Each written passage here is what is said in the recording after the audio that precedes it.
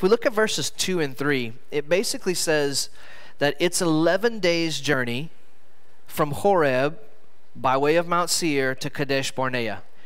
And then in the very next verse, I love the way the King James says it. And the King James says, and it came to pass in the 40th year. I just think that's hysterical how it's written together. It's 11 days journey. And in the 40th year, and it's like, I don't know, it always cracks me up the way that is written. But isn't that just like life? I mean, isn't that just like us? Have you ever said, "Hey, honey, I'm running to town. I'll be 20 minutes," and 3 hours later, you text going, "Okay, I'm finally heading home." You know what I mean? Those kinds of things. Or you ever try to do something around your house and go, well, like it's a 30-minute project, you know, and the next day you got to come back and finish it. It just seems like that's how life is. I know when you're building or remodeling or do any of that kind of stuff, they say take your budget and the estimated time and like triple it, because that's realistically what it's, you know, that's a realistic expectation. And I just think that's really funny. There's something else that I found in here, and I'm going to try to get through it pretty quickly. But we've talked the last few weeks mentioning and talking about what is good and what is evil, right? Remember? We've talked about the fact that we think of evil on the extremes. We think of mass homicide. We think of, terrorism. We think of all those things as evil. We think of the extremes of evil. But in true biblical definition, evil is anything that is a breaking of a commandment. So stuffing your mouth with pig fat is evil as far as God's concerned. Breaking the Shabbat is evil. Not recognizing Shabbat is evil. The feast days, all these things are considered evil by God. And so the question then becomes, who gets to define good, what good is? I mean, in our cultural landscape today, just think about all the different issues that we're dealing with. All the different things. And this is not an attack on any person, it's just to illustrate. But there's, for the first time ever, a Miss Universe contestant that is a trans whatever. I don't even know what to call him. It's a man that believes she's a woman that is... There are colleges and now even high schools throughout the country where men, boys, who believe they're women are winning track events. They're winning all these swimming events, all these different kinds of things. And just think about where we are in history, in our country. Not the whole world maybe is like this, but where we are. And you really have to beg the question, is there a constant? Is there a plumb line? Is there an absolute? And who gets to define what that is? Because in our culture, there's two things basically that are said, is that there are no absolutes. So truth is relative, and I get to call whatever I think is good, or bad, even disconnected from any kind of fact or reality whatsoever. It doesn't matter what the facts or the statistics or the reports say. How I feel about something or what I think about something just is what it is. And so I was listening to a Parsha podcast from Aleph Beta this week, and it's an excellent one. Did you listen to this one this week? Oh, good, because it's so good. You got to go back and listen to it. And they brought out something that I was like, this is what I've been looking for. This is one of the ties together that I've been looking for. So, of course, in the first part of Devarim, we have that Moshe is retelling about the selection of the elders, and then he goes on and he is talking about the spies. And there are some really interesting clues here about what did the spies do wrong. First of all, did anybody ever wonder why God said, I'm going to give you this land, it's for you, I'm giving it to you, I'm gonna take care of all the stuff, I'm gonna take care of all the details, you just go in and possess it. Anybody ever wonder why they sent spies in? Why were there spies if God already had given it to him? Why? Doesn't that seem like a doubtful thing on Moses' part? Doesn't that seem like Moses may have stumbled in his faith a little bit, to go, well, like, I know God said this, but just in case, let's send in So let's look at kind of some things that I think are very, very interesting. So let's go back to Deuteronomy 1. Well, actually, no. Let's go to Numbers 13. To understand what we're going to talk about in Deuteronomy, we got to go back to the initial account, which is in Numbers 13. So let's go back there, and we'll read the account of the spies. And you'll have to turn. I don't know if I have these on the. I don't think I put them in the computer, so you'll have to do it old school. All right, so verse 17, and talking Moses and Moshe, and he sent them to explore the land of Canaan, and he said to them. Now, let's take a look at what he said. Go through the Negev, the south, and go up into the hill country of the Har, the mountains, and see what the land is like, and the people living there, whether they be strong or weak, few or many. What kind of land are they living? In what kind of land? Is it good or bad? Also, what about the cities which they are living? Are they unwalled, or do they have fortifications? How is the soil, fertile or poor? Are there any trees on it or not? Do your best to bring back some of the fruit of the land. All right, so let's kind of, sorry, I'm getting all big in the camera here for a second. Let's do this. Let's make a kind of a bullet list. I know some of you appreciate bullets or lists, so let's do this. So let's look at the things that Moses commanded the spies to do, and let's make a list. Okay, so he tells them to go into the land south through the Negev up to the mountains. Okay, and then once you get there, what did he ask them specifically to come back and report on? What's the first thing in verse 18? See the land and see how is it. Okay, what are we looking at? Okay. And then what's right under that? What's the first thing under that he asks about? The people, okay? And he gives them a dichotomy. He gives them two conditions. What are they? Strong or weak. Okay? So first thing I want you to do is look at the people and tell me, are they strong or weak? Okay? Well, what's the second thing he asked them to look at? What? Few or many. Okay, let's see. That's in verse, few or many. We'll put that one right under here. Few or many. All right. Then what's the next thing he wants to look at? The land. Okay. So first, check out the people. Number 2, check out the land. Now, what does he ask them about the land? Is it good or bad? Okay. All right. What's the next thing? The cities, right? What about the cities? Are they open or are they fortified? Are they encampments? They're just little temporary huts, or are they fortified with walls? So we'll say open or fortified. And what's the next thing? Back to the land, right? Soil or back to the land. We'll keep it kind of as land. And what does he want to know? Fertile or fat or lean? Some of the translations say. Well,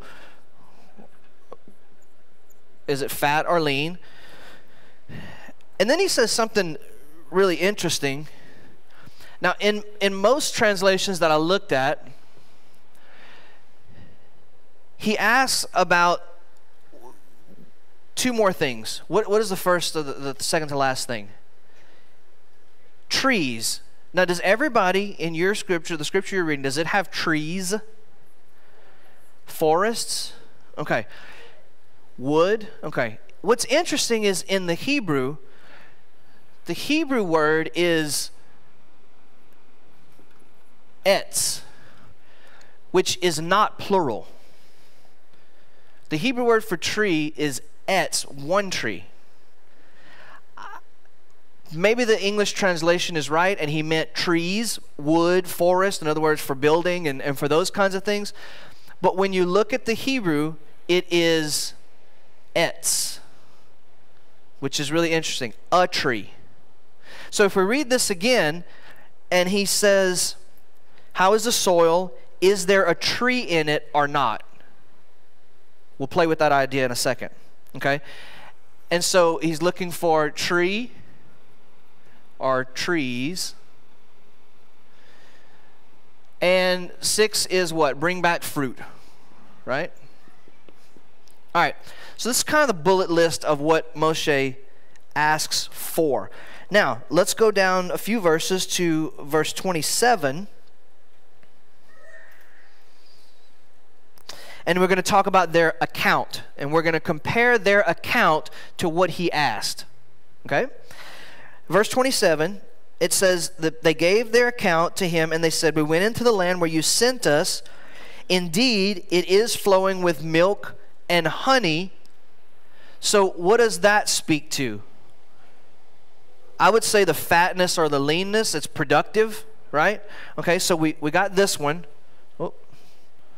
So let's say, okay, so they reported on that, and here's some of its fruit, okay? You with me? All right, except the people living in the land are powerful. Okay, so we got this one. And what else do they say? The cities are fortified. Got that one. Okay. What else do they say? The sons of Anak, okay, are powerful. And I know that the Hebrew makes mention that there are many. Okay, a lot of people, fortified cities. The land is flowing with milk and honey. The fruit is there. Okay, so what are we missing? We're missing trees, and we're missing good. What's the big deal? What's the big problem with that? Well, let's look. He asked two things specifically about the land. Is the land fat or lean? And is the land good or bad? Specifically. And from the spies' report, they were pretty specific. They kind of went off like they had, in their notes app, and they kind of went like, okay, did we check that? We got that, we got that, we got that. But they didn't say anything about it being good specifically, is what I want to kind of hammer on. Let's go to Exodus chapter 3.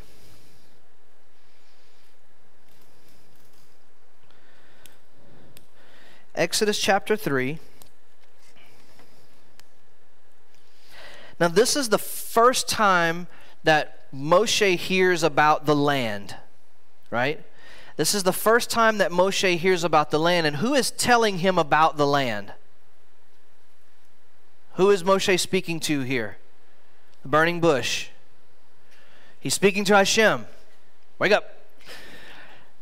This is the first time he hears about the land. This is Hashem's perspective on the land. Okay? In Exodus 3 at the burning bush, we have Hashem's perspective. In Numbers, and then later retold in Deuteronomy, we have man's perspective. All right? This is what Hashem says about the land. Verse 8, so I have come down to deliver them out of the hand of the Egyptians, to bring them up out of that land, the land of Egypt, into a good land, and large, expansive, a land flowing with milk and honey, into the place of the Canaanites, Hittites, Amorites, Perizzites, Hivites, and Jebusites. So, what is God's perspective of the land? It's good. Its fundamental condition is that it's good. Yes, it's large and expansive. Yes, it's flowing with milk and honey. But fundamentally, the land is tov. Okay? It is eretz tov. It is a good land. That is how the land is described. Eretz tov, or tovah, depending on what tense it's going to be in. All right? Eretz tovah, the good land. Now, let's jump back to Numbers chapter 14. This is, again, the initial encounter with the spies, the initial story, the narrative. This is continuing Numbers 13, from Numbers 13 in the spies' response. Okay, so verse 1, it says, all through the night, the entire community raised up their voices, and the people wept. Remember, the spy says, we can't do it. It's, no go. And the people are furious. Their hearts have melted. And all of Bnei Israel grumbled against Moses and Aaron, and the whole community said, if we had only died in Egypt, if we had only died in the wilderness. Does anybody have anything different there? No? Is that what pretty much everybody says? Died in Egypt? Okay. Again, I'll go back to the Hebrew. And what's interesting in the Hebrew is that there's one word in there that none of our English translations have. Can you guess what that one word might be when it's referring to Egypt? The people are referring to Egypt, and they said, would it not have been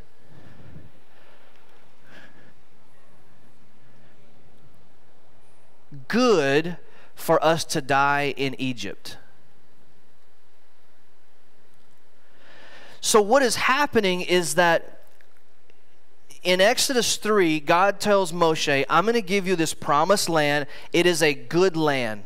That's his definition.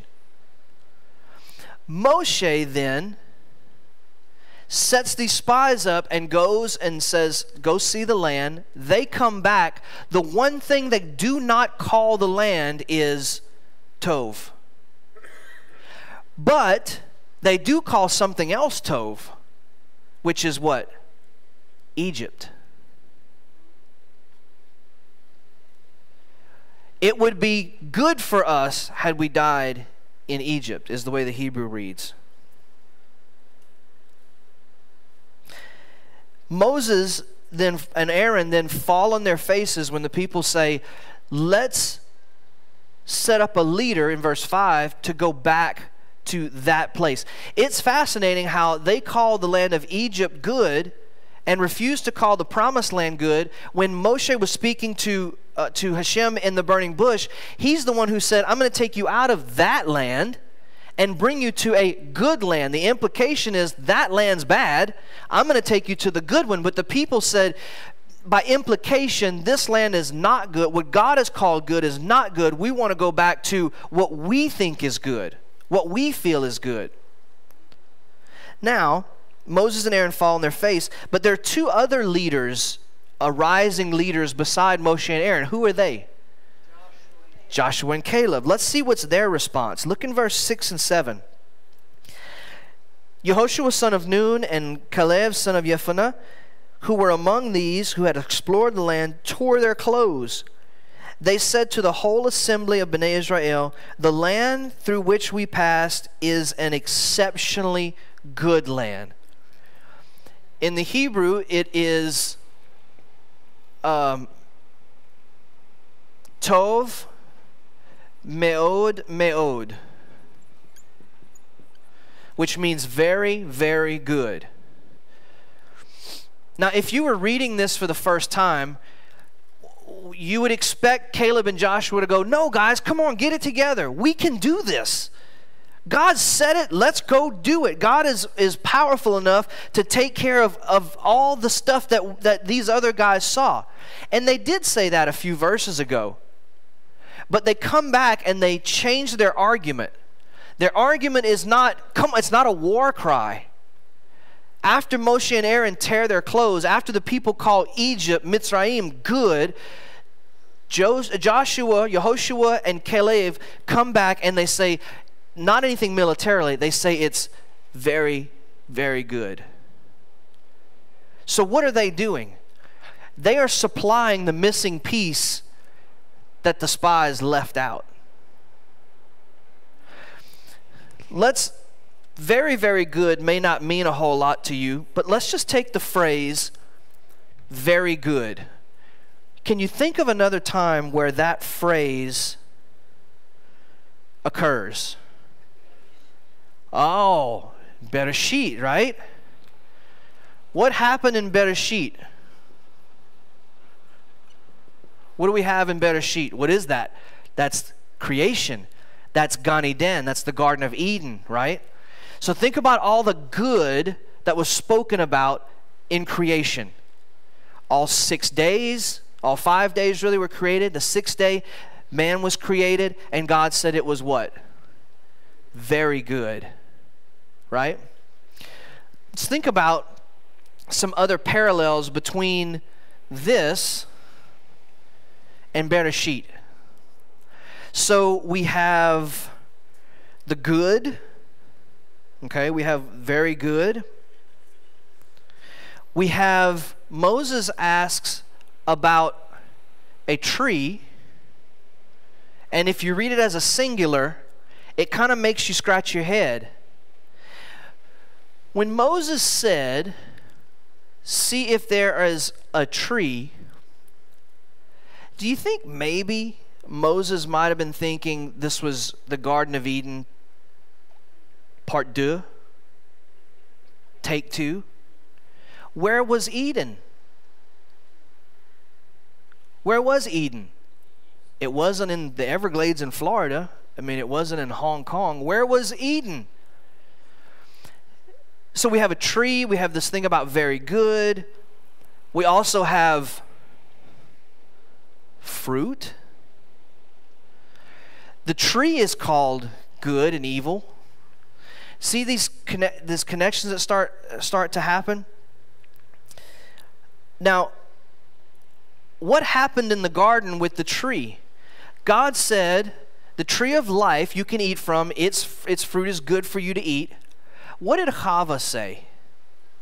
When she, and you can go back and read this, when she saw that the fruit of the tree of the knowledge of good and evil was good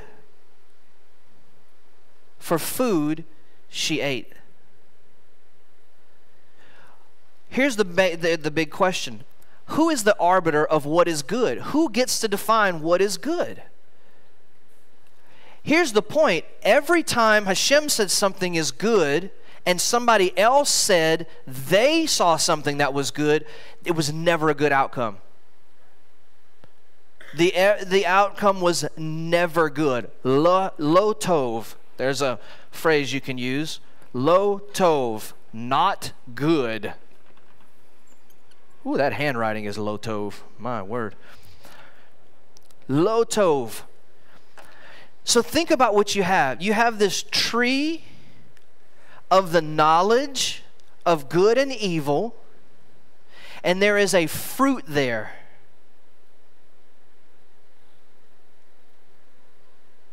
Same picture that we have in this accounting. This is why many scholars that you read, biblical scholars and historians, are leaning more towards the idea that the Garden of Eden story is not a literal creation story. Now, I don't want to mess you all up and blow your mind or anything. I don't want to, cause you to hiccup. But the Genesis 1 and 2 can be read literally, although there's some questions that it leaves about creation, because the Bible is not a science book. But many scholars believe that the story of Adam and Eve and the creation is an allegory to represent Israel's journey in and around the land. Can you kind of see how they get that? What is the land? The land is Gan Eden. It's perfect. It's where God will establish His kingdom again, where there will be perfection once again when everything is restored. Let's go back and I'll kind of flesh this out a little bit more. Let's go back to Numbers 14.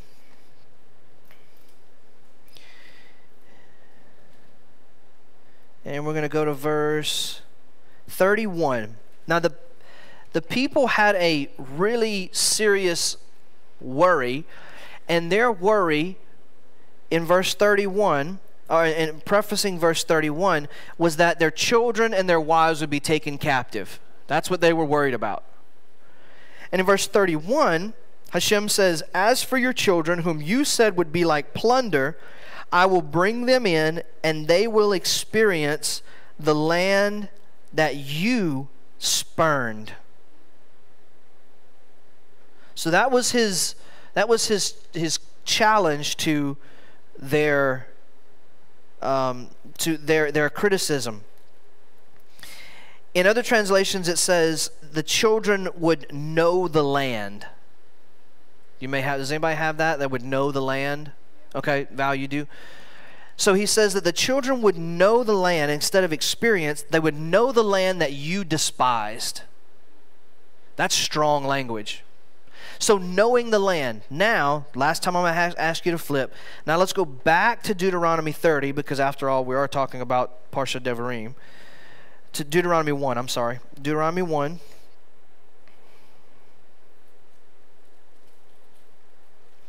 Go all the way down to verse 39. So in Numbers, he says that they would know the land.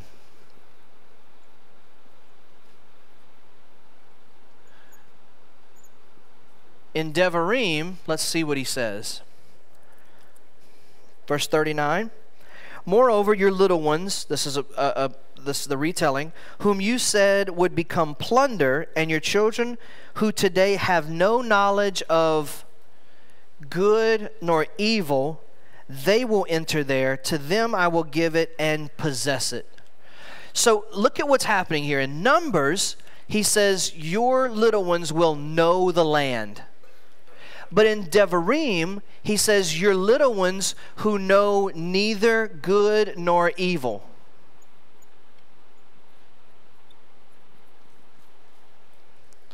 Why the two different phrases? Why the two different ideas? What do these things have to do with each other? They will know the land because they know neither good nor evil. So what is the implication?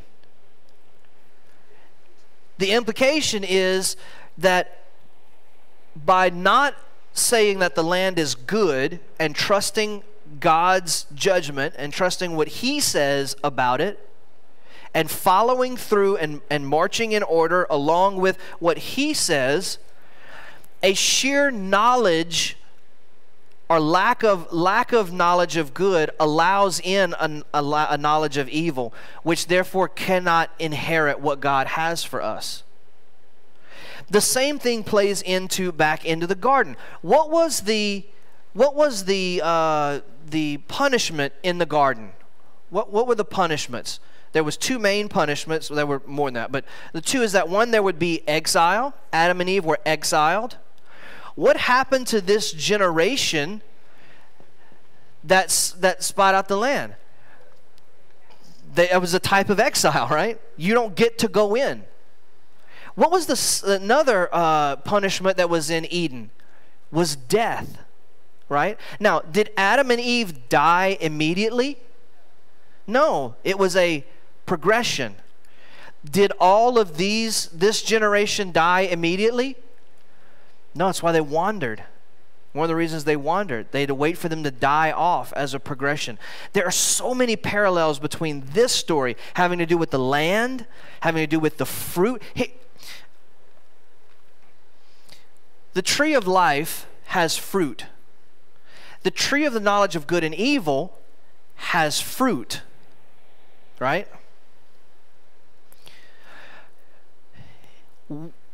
In all the rest of the scriptures, when the scriptures talk about fruit, it's talking about one of two things: actual literal fruit, olives, dates, whatever. What is the other thing fruit represents? What is that? Our acts, right?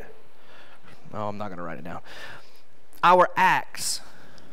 So here's something to kind of help you just solidify, something you can chew on a little bit later throughout the day and throughout the week. If the tree of life is good for food, okay, and its fruit brings life, what could the tree of life be an analogy for? Looking at it as not only like it was a for real tree that you could touch. What if it was an allegory for something? What would the tree of life represent? Obedience to what? The Torah. The tree of life, its fruit or its acts, if we eat of those things, it's the tree of life. It will bring life. Because fruit is always talked about as an acts, works of righteousness, obedience. The tree of the knowledge of good and evil also produces fruit. What is the whole sin of the tree of the knowledge of good and evil? Well, there's a lot of different opinions. It's been talked about throughout the ages. Let me just propose this. Could the sin of the tree of eating the tree of the knowledge of good and evil, you're eating the fruit, could it be that we have the, I think she said in the podcast, the chutzpah, we have the chutzpah to, as the creation, to override what God called good and decide for ourselves what is good? Could that be the sin of the tree of the knowledge of good and evil? Just like the tree of life has fruit, which are acts of righteousness, the tree of the knowledge of good and evil also has its fruit. What is its fruit? What is the fruit that it produces? It's not an apple. All right? It might have been a pomegranate. We don't know. But the point is not, there's a reason it doesn't tell us what the fruit was. Because it doesn't matter what the fruit is. Because it may not even be talking about an actual physical fruit that Eve ate. It may be talking about the fruit of their actions. Because you see, we have this whole like Disney idea of the Garden of Eden. The poisoned apple. That's magic. And here's a newsflash, we don't believe in magic. So could it possibly be something else? Could it possibly be that the serpent, whatever form you think that is, convinced Eve that she had the authority to call something else good besides what the Creator called good, and she began to exercise her will outside of the bounds of God's instructions?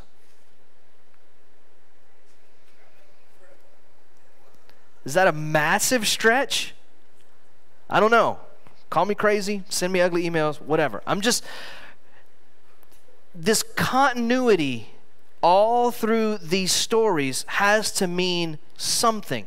Now, am I saying that God didn't create Adam and Eve? No, I'm not saying that. I'm saying the Torah has a lot of different facets, and we're given permission to look at it different ways and to pull different things from it. And so reading through this, it reinforces what we've talked about, that we can call good what we think is good, but that doesn't mean it's good. Anything outside of what God has said, this is good for you, anything outside of that is evil.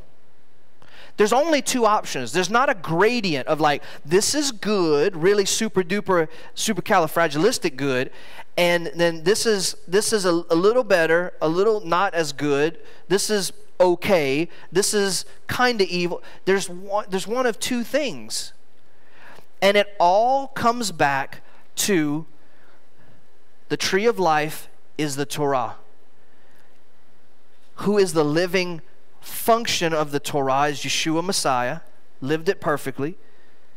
The tree of the knowledge of good and evil is anything other than that, which you have to exercise your own will, you're the creation trying to define the Creator instead of letting the Creator trying to define, which is why the dietary instructions make so much sense.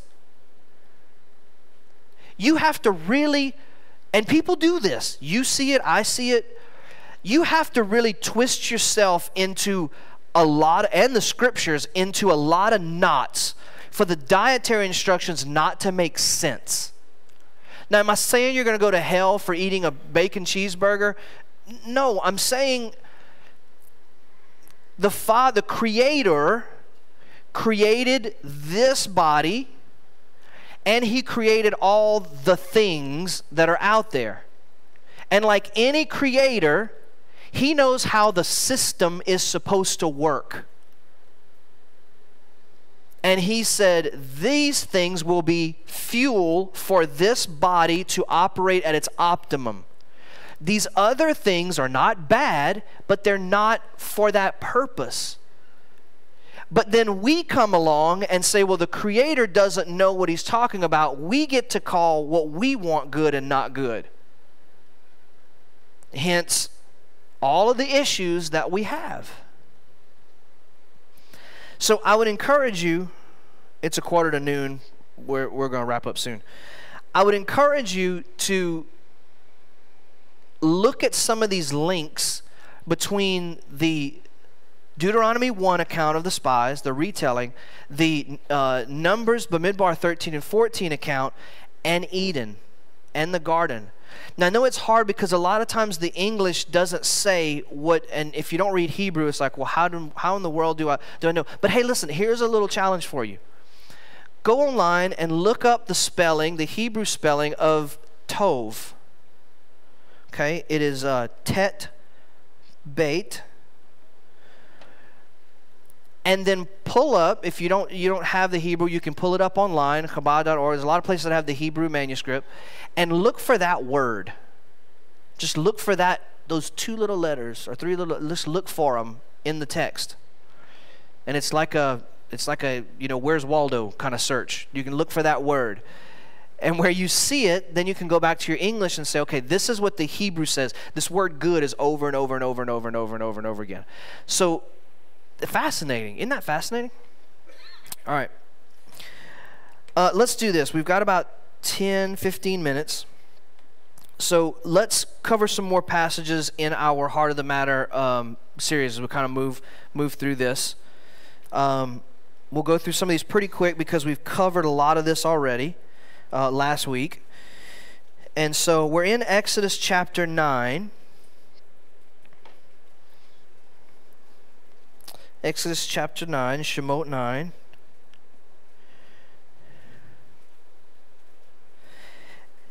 And a lot of scripture to read here, but I'll just kind of try to go through it really quickly.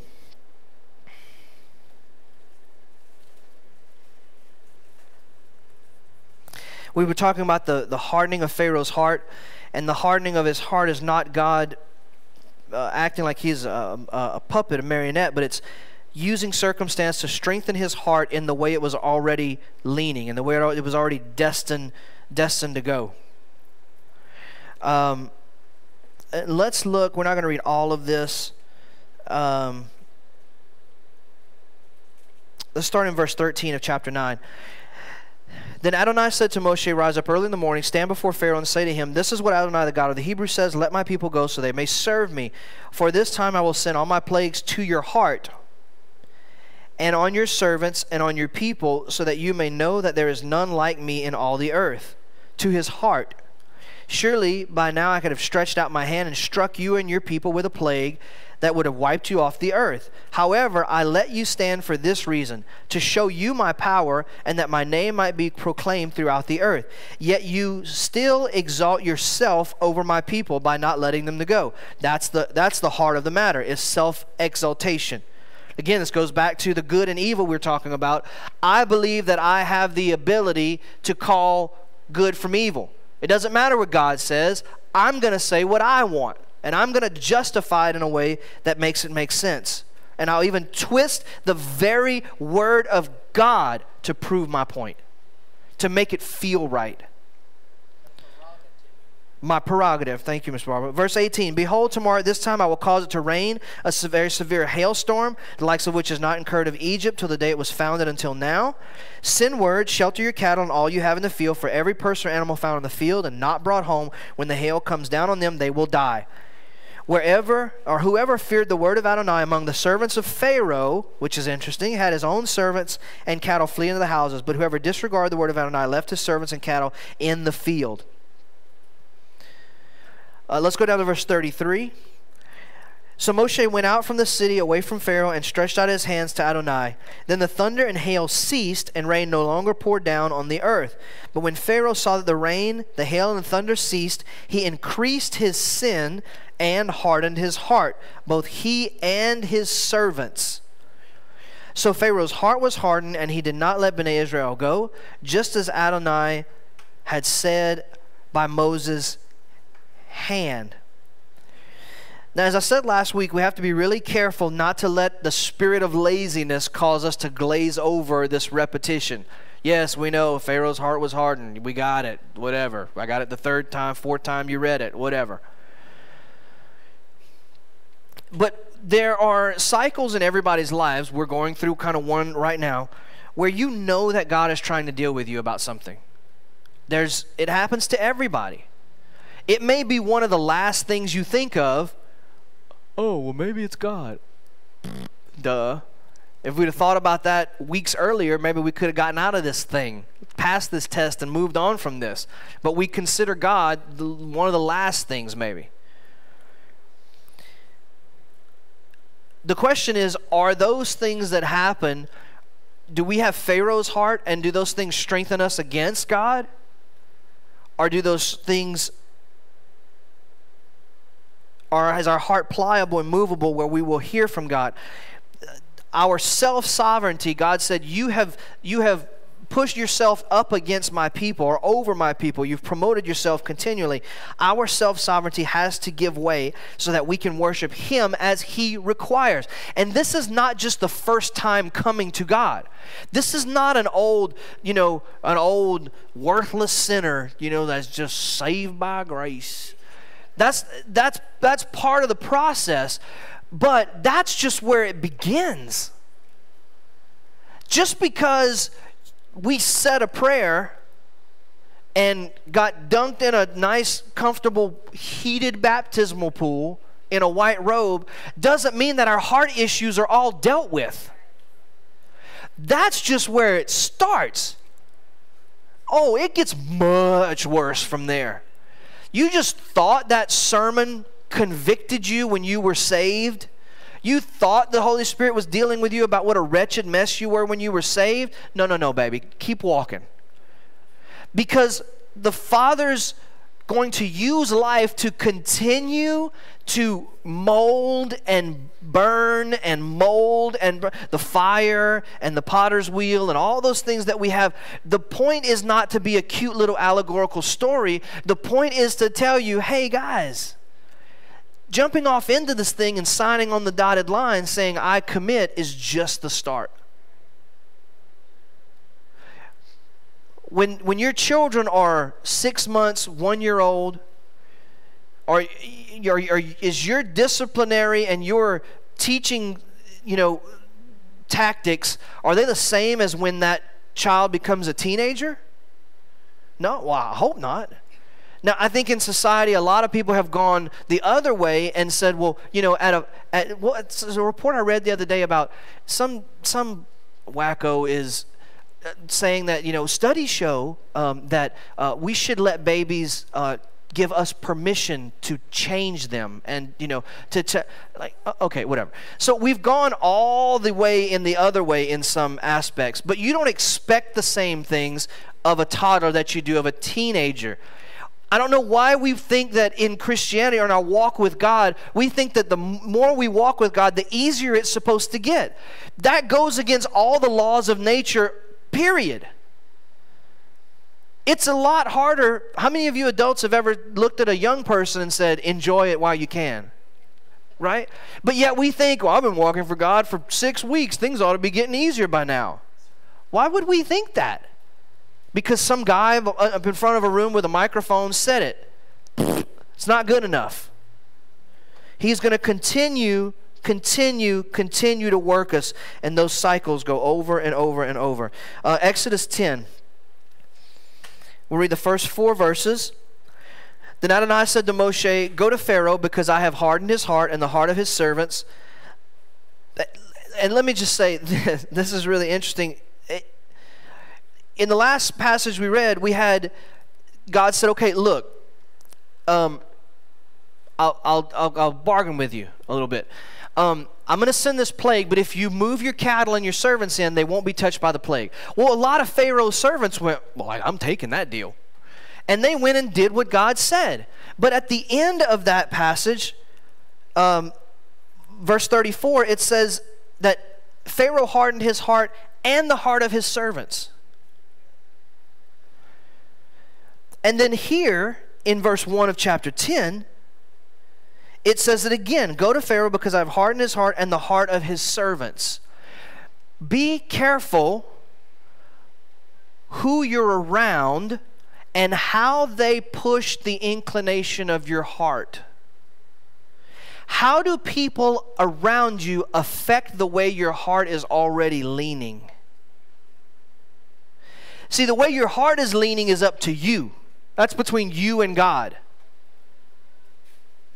So it's our responsibility and priority first that our heart is leaning in the right direction. We need to be leaning towards the things of Hashem. But we can protect against that at another level by watching who we are around. If Pharaoh would not have done what Pharaoh did, his servants, they would have converted on the spot. What caused his servants to, because they were going like, they said in some of the previous passages like, hey, this is the finger of Elohim. We can't do it. That you can see their trajectory as you go through the story, that they're going like, hey, we might ought to be on this guy's side. Like these people it's legit. We ought to do. But yet there's this Pharaoh that is causing them to harden their hearts back. They're doing this. They're vacillating. And some people, their language changes depending on who they're around. Their mannerisms change depending on who they're around. Their likes and dislikes. You know, people are chameleons to a great degree, or some people are. It's really hard to find a person who's the same everywhere, whoever they are. And we all like to think that we are. Well, I am who I am. No, you're not. We all fluctuate a little bit, and we adapt to kind of whoever we're around for the most part. What's really funny is that when you do find someone who's the same all the time, there's a lot of people that don't like them because they refuse to bend to this group or that group or to placate or to patronize this group or that group or whatever. They're just who they are, and that's offensive because you're supposed to bend to want to be like us. So that's an interesting dynamic that's going on. Verse 2 of chapter 10. And so you may tell your son and your grandson what I have done in Egypt, as well as my signs that I did among them, so you may know that I am Adonai. So Moshe and Aaron went to Pharaoh and said to him, this is what Adonai, God of the Hebrews, says, how long will you refuse to humble yourself before me? Let my people go so they may serve you. Or else if you refuse to let my people, I will bring locusts in your borders. So along with this idea that Pharaoh's servants are hardening their hearts, you have a dichotomy between servants. You have Pharaoh's servants, and what was Moses' charge to Pharaoh at the very beginning? Our God has said, let us go so that we may go 3 days into the wilderness to do what? Worship Him. Serve Him. So you have Pharaoh's servants playing against the servants of Elohim, and these two dynamics, and you see that the servants of Pharaoh, their heart leaned towards him. So when his heart hardened, their heart hardened already because they're his servants. They lean towards him. They're going to follow him. How many of us call ourselves the servants of God, and yet when God does something, our hearts don't lean towards him. They lean away from him, which should make us question.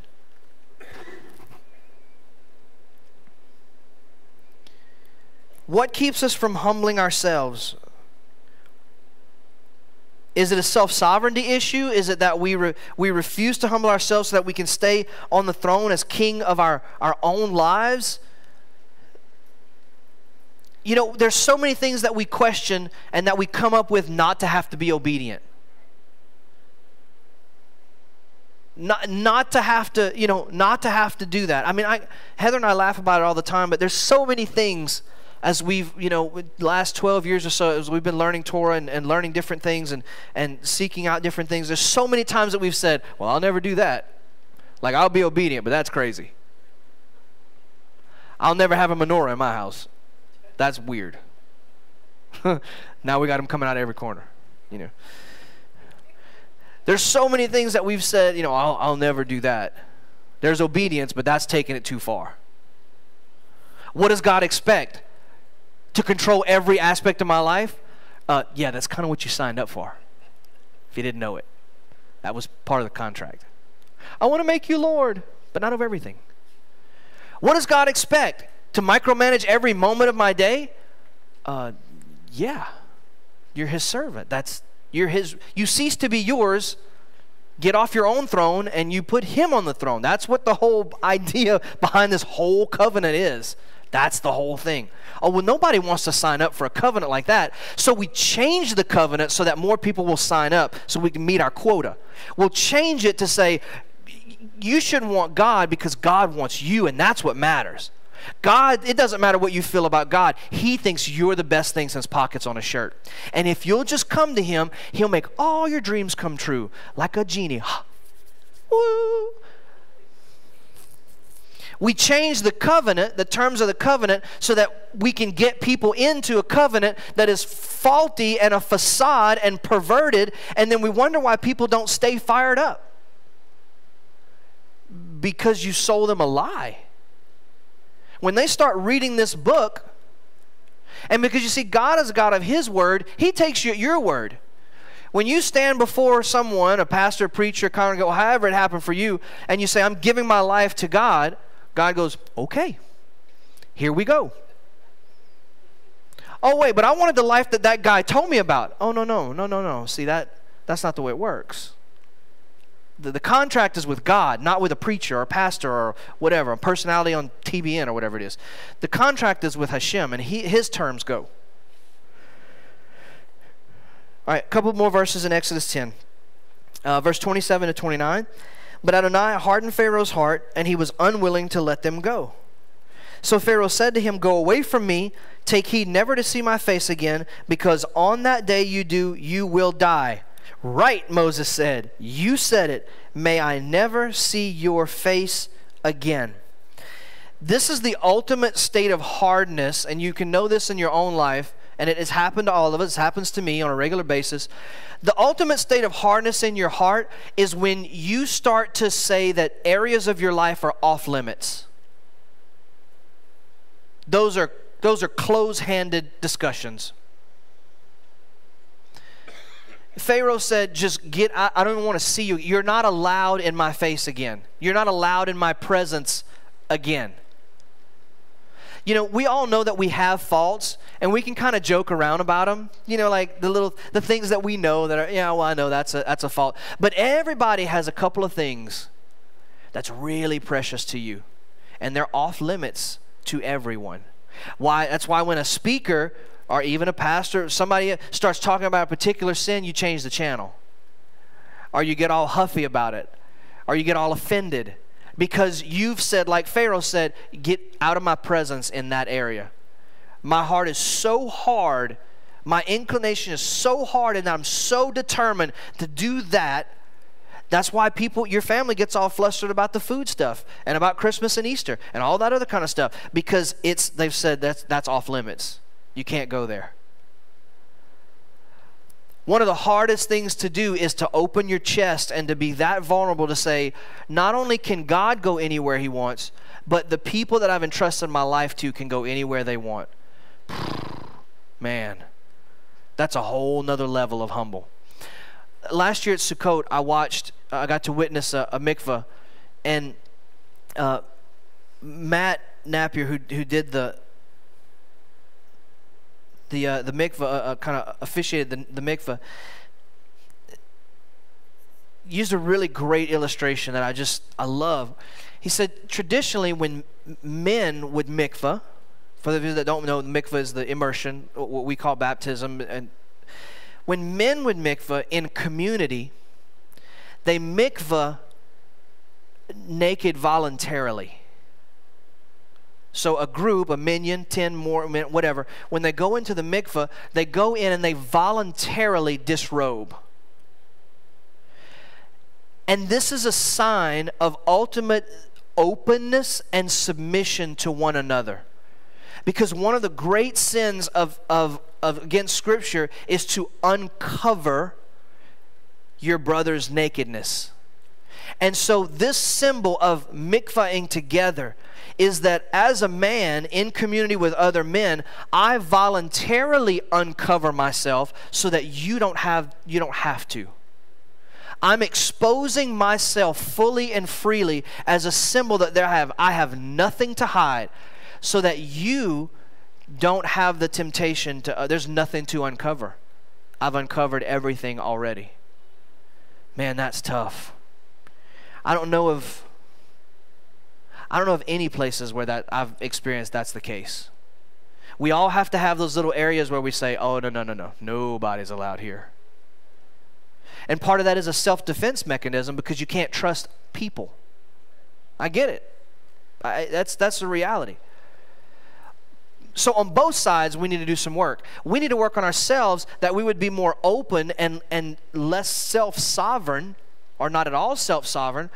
But then we need everybody else, you need me and I need you, to work on being a person of integrity. Confess your sins one to another.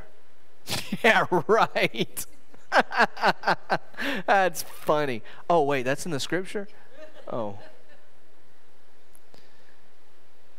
It doesn't happen. I mean, it happens, but not like it should. Because there's no integrity, there's no character. How in the world am I going to tell somebody something and then find out later it was all over Facebook? I don't think so. Not happening. I don't want you to be tweeting about my issues. That's another social media platform for those of you that are like, where's tweeting? All right, so we finished in 10. I wanted to finish Exodus today, but anyway, we didn't. That's okay. So let's pray to end, and we'll say goodbye to those that are watching by live stream. Thank you again for joining. And if you're joining by live stream and you want a Maksur, a Rosh Hashanah Maksur, just shoot us a text or email or whatever, and let us know to put you on the list, and we will do that. Avinu Malkinu, our Father, our King. Avinu Shabbat Shalom, our Father in heaven. We are so in love with you and so grateful for all the things that we've learned today. Thank you for the reading of your word. Thank you for this Shabbat. Father, work on us about our self-sovereignty issues. Work on us about the direction of our heart and the way that our heart is inclined. Let us be people that are open and humble enough to say, I'm failing in these areas. And Father, let our community be one that is of integrity enough that we will not uncover each other no matter what. That we will protect, that we will cover, that we will give grace and mercy and patience to those who we know are striving to be more like you. Let us be people that have a soft enough heart that when you are moving in our lives, that we can say, thank you, Father, teach me what you're trying to teach me, mold me and make me like you. We bless you and we thank you for this Shabbat, for this meal that we are going to enjoy together. In Yeshua's name, and everyone said amen.